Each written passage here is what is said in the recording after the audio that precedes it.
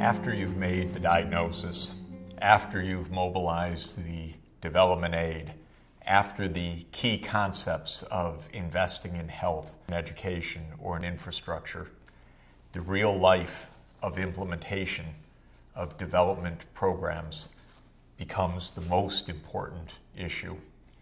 When the Millennium Development Goals were first enunciated, and I was asked and very honored by then UN Secretary General Kofi Annan to advise the UN system on how the MDGs could be achieved, I called on colleagues and professionals from around the world, from many different disciplines, from agronomy, from public health, from the education sector, from urban and rural engineering, to suggest the most effective approaches, the new technologies, the best ways to make an advance. That was the UN Millennium Project. And from 2002 to 2006, it prepared many, many studies, and in 2005 presented a long report and detailed information to the member states of the UN. And in a special session of the General Assembly in the fall of 2005, the UN member states adopted a number of ideas of how to proceed in a practical way to achieve and implement the Millennium Development Goals.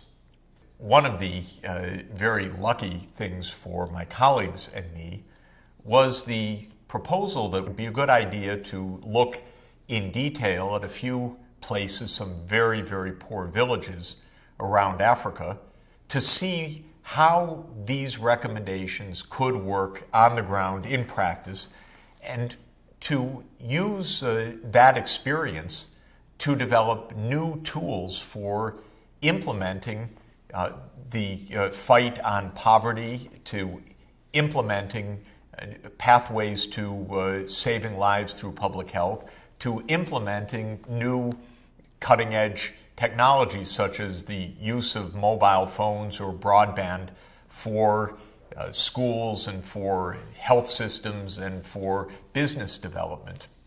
This is how the Millennium Village Project got started. If you look on this map of Africa, it shows you where the Millennium Villages are located, with each of the main village clusters shown on the map. But it also shows you Africa in a bright colored depiction that you haven't seen before, most likely, because these colors on this map are not of the countries or even of the features of mountains and lakes and so forth as a standard, but rather is a division of Africa into different kinds of farm systems. So the yellow areas along the east coast of Africa, the category shown in Kenya and in Tanzania, Malawi, and other places down the east coast of Africa, is the maize production region of sub-Saharan Africa. Or if you look in the Horn of Africa up in northern Ethiopia, where the village of Kararo is located, you see a highland area. In fact, in northern Ethiopia, the main staple crop is something basically not known in the rest of the world, a grain called teff, which provides a wonderful bread traditional in the Ethiopian diet. But it's a distinct ecological zone because it is a highland zone. Or if you look across the brown shaded areas, where you see cereal crops mainly planted in very dry regions, or the area just above that known as the Sahel of Africa, and a zone that from a farm system point of view is called agro-silvo-pastoral. So there's some bit of crops, there's some tree crops grown, and there's pastoralism, the goats and the sheep, the camels that are herded in the very dry areas. Well, we wanted to see how the Millennium Development Goals could be approached in each of these distinct agroecological zones because each one poses specific challenges.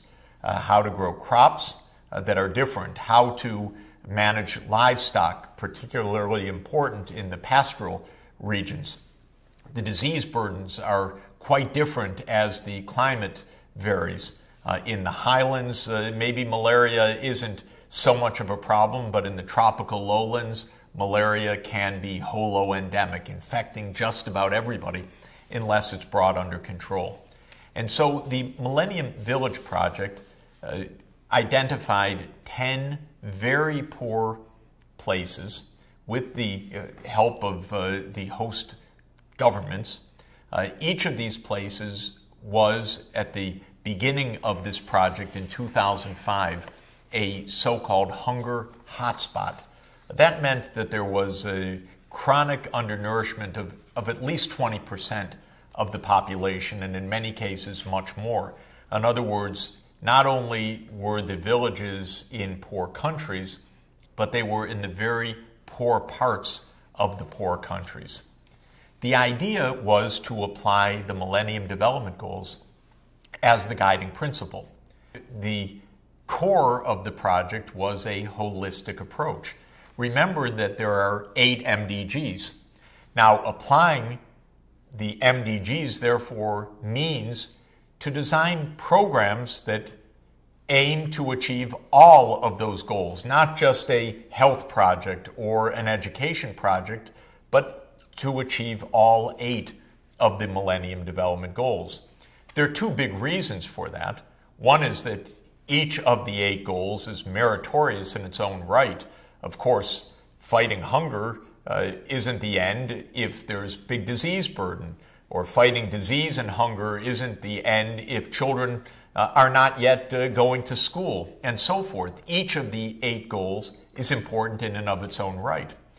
But the goals also are synergistic, helping to provide safe water in a community can not only rid the community of a big part of the disease burden, but can help the children be healthy enough to go to school, and so to help meet the school objective. Fighting malaria, similarly, is not only protecting the lives of the community, but helping to protect the productivity of the community so that people are not sick when it's planting or harvest time, or the children are not so sick that they don't get to school. So not only do we want to achieve the 8 Millennium Goals because they're each important, but by targeting each of them, we actually help to achieve even the others as well. So the Millennium Village Project took a holistic and synergistic approach, aiming at a rather low cost of donor funding. In the first 5 years, $60 per villager per year, to be matched roughly by the host country government and the local community. So a total on the order of about $120 per villager per year to face the whole range of challenges: higher productivity agriculture, making sure that children have classrooms, teachers, school supplies for effective primary education, making sure that vaccines and bed nets protect the children from malaria to reduce the burden of childhood disease and to reduce sharply the death rates among young children, ensuring emergency obstetrical care for mothers so that childbirth is safe, and even when an emergency occurs, the mother doesn't die of hemorrhaging or obstructed labor, which kills so many mothers if there is no emergency care available. And using new, clever ways to meet environmental goals of proper sanitation, safe drinking water, protection of the local environment. It really is the idea of the differential diagnosis, but not applied to one specific challenge, but rather applied across the range of the goals so that all of the goals can be achieved and so that all of the synergies can be harnessed for success. The project is now in its 8th year, and what we have seen is that even in the very poorest places, it's possible to help mobilize a very active community, because across the world, mothers and fathers want to ensure the health of their children. They want to ensure, of course, the survival of mothers in pregnancy and in childbirth. They want to reduce disease burdens. So by harnessing the energies of communities with a little bit of help, with best practices, with new kinds of information systems, tremendous things can be achieved. Have a look at some of the range of activities taking place in the Millennium Villages. In Potou, Senegal, a huge expansion of onion production to serve the national market has helped farm families to raise incomes and to raise living standards, to invest in the quality of their housing, for the community to invest in improved health and education, and to upgrade agriculture more generally by introducing irrigation and introducing other parts of a high productivity agricultural system. In Rwanda, with the partnership of government, a village area that was bereft of just about everything, and a place that had been a gathering point after the Rwanda genocide, where refugees from all over the country came and gathered, but meaning it wasn't a tight-knit community at the beginning, was able to get power into the community, electricity, a new road connection, new investments in health and in education, and a tremendous takeoff of business activity. In Sauri, Kenya, the very first of the Millennium Villages, you see the children on their way to school, and a big step up of school programs, including school meal programs throughout the whole community. In Mbola, in Tanzania, you see a new improved water source for safer water supplies for the community. We've seen that that range of activities is feasible. It was once thought that a poor community might be able to do one or two kinds of things. This is an old-fashioned and poorly thought-out idea. Communities necessarily live holistic lives. They earn livelihoods, or they struggle to do so. They want their children in school. They need health care, both to prevent and to treat illnesses. Every community needs to have water, but if the water's safe, the community stays healthy.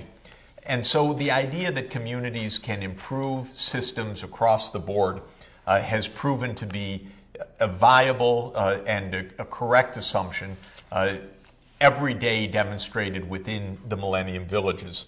And gender equality has manifested itself by women's leadership throughout the villages, and by new business development that women have taken on and that have greatly empowered them, given them their own source of income, and a tremendous amount of pride. Here you're looking at the Rwanda Women's Cooperative in Mayanji, the Millennium Village in Rwanda, where the women are producing wonderful artisanal goods of weaving and knitting.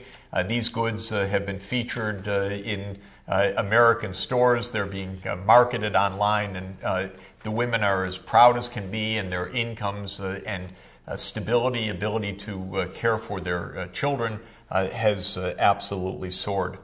One of the most exciting developments in the Millennium Villages has been the development of the community-based health care, and within that, the role of community health workers. A community health worker is a young person, very often a young woman from the community, maybe with 10 to 12 years of schooling in total. Certainly no medical degree or no nursing degree, but with a bit of training over a few months, a local village worker carrying a backpack with the right kinds of medical supplies can absolutely transform, improve the health of the community, save lives, and help the community to get on its feet.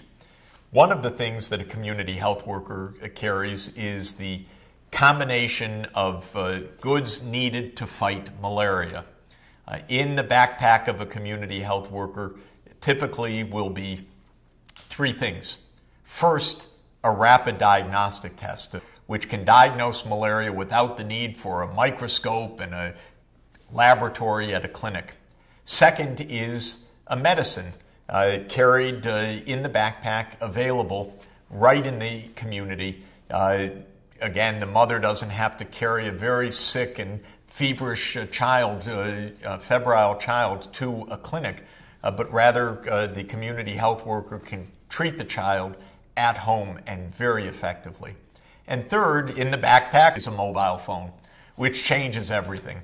If you have to call an ambulance, it's possible now. If you have to call the clinic for advice from the nurse that's on duty or the doctor that's on duty, it's possible. And more these phones are also being programmed with expert systems to plug in a patient's ID number or the results of a test and then receive the information needed automatically by computer expert system that says that given the test results and given the age and weight of the child, here is the dose of medicine that's needed to address the illness. Absolutely wonderful.